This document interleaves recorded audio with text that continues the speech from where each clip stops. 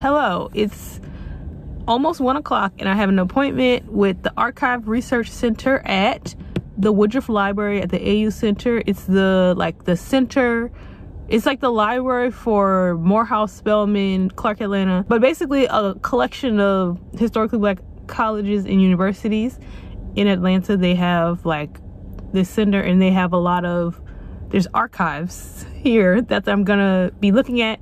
This is a musicologist, her papers, but she has music from, she's an African-American musicologist, so she's a black woman, but she also has papers from around the world, and I'll just say music notes from around the world. So there's a lot of, even when I was reading the finding aid, it was talking a lot about the historical significance of the collection in regards to if you have interest in early black music history.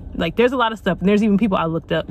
But Maud Cuney Hare, I will leave the finding aid in the description so you can see everything everything to know about the collection. So that's what I'm doing today. I'm really tired, and I scheduled this appointment, and this happens every time. Same with class earlier this week. I was really exhausted, but once I go, I know I'm gonna have a great time and just learn so much and benefit from it. But I will say there are downsides to the archives, which I'm gonna talk about in my final paper. And in terms of just going to the archives, because anybody can go, but also it's kind of like the feeling if you've ever been on a golf course, but you don't feel like you're quiet enough as a person. It's kind of that feeling. There's a lot of things that go in, I think, that are involved. That I'm also just thinking through. So if you have interest in any of this, I can make a separate video or talk about this in a different place. But it's I'm tired enough to not be in the mood for any of this right now. But again, I know I'm gonna have a great time. There's no photographic restrictions on the collection I'm looking at, but they do have Martin Luther King Jr.'s all his papers, his collection of everything that Coretta Scott King, maybe, I think. I don't know how he got here, I can't remember, but I know that's a whole thing. But yeah, so there's a lot of other things going on, but it all leads to discomfort for an average person. That's all. I'm gonna go try to pay the park and find my way in there, because this is my first time being here. I haven't been on this campus since I think I went to Spelman Morehouse, I don't know if it was Spellhouse homecoming in 2019. So yeah, it's been a while, so I'm gonna go.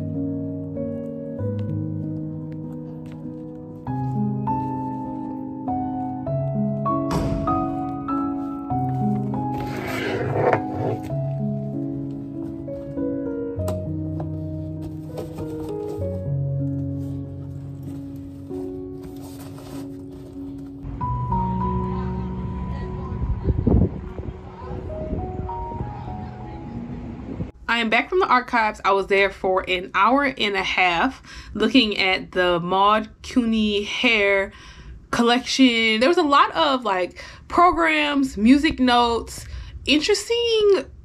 I think my favorite thing was the music notes and seeing that.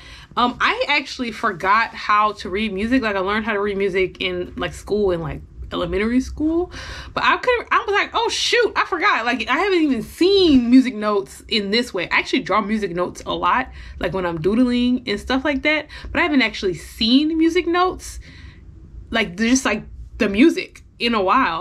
But that was really just fascinating. And I realized as I was looking, I liked the content better than what I saw last week.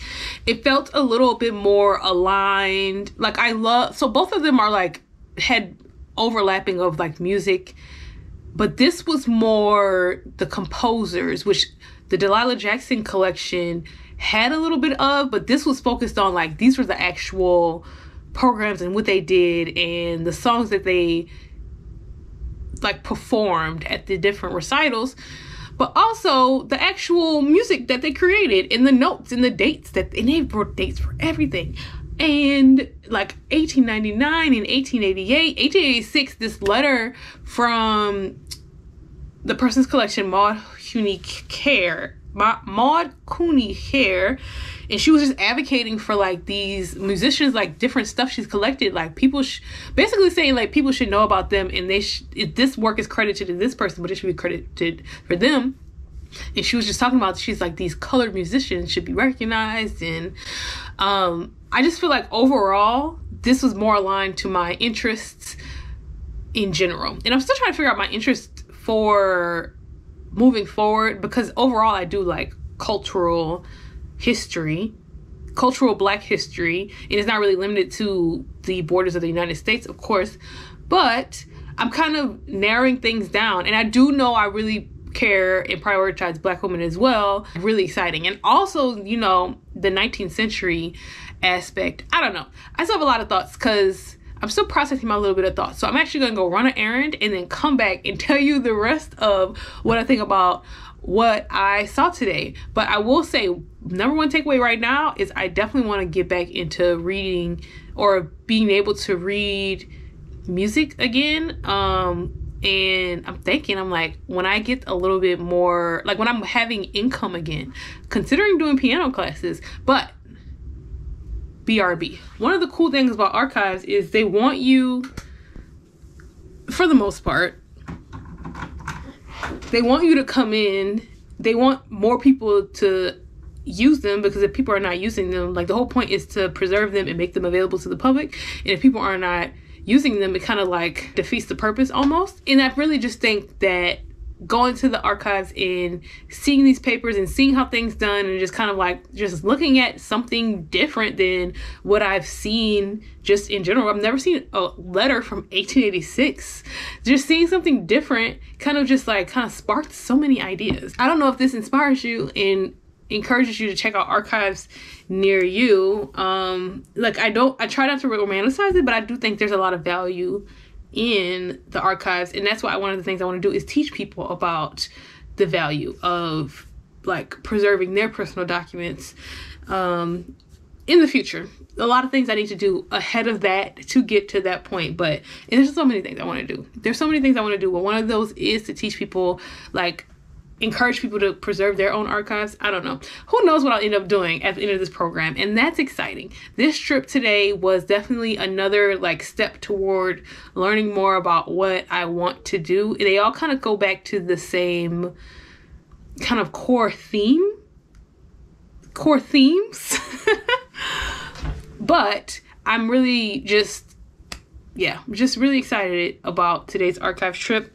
Yeah, all of these are my notes from today. So, you know, I really did get some ideas sparked today, and just gonna let them simmer. So thank you so much for watching today's archive video. This was definitely a little bit more of a chaotic one because I didn't expect to film a video. I originally planned to film a video. I thought I couldn't film at all.